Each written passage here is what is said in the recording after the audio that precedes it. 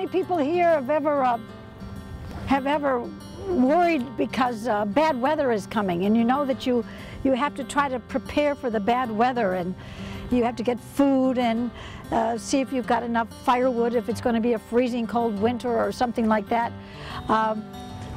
What happened to us in Nuku'alofa was that a cyclone, which is a South Pacific hurricane, was headed right towards us.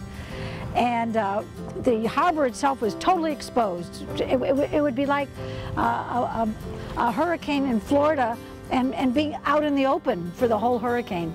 And we knew we had to find a place that would be protected because we were living aboard our boat.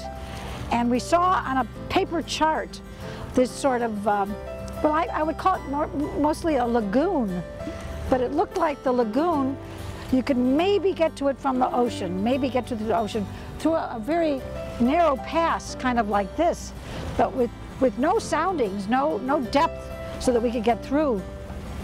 And we inched our way through that pass.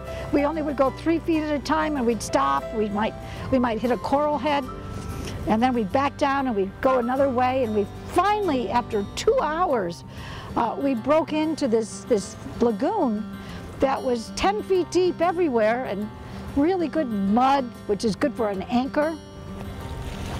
And we got in there and we started stripping the boat, and we got on the VHF radio, which is kind of like a cell phone for a boat, and we started calling the 5 or 6 other boats that were in the anchorage that didn't know where to go, just like us, and we said, come in here, come in here.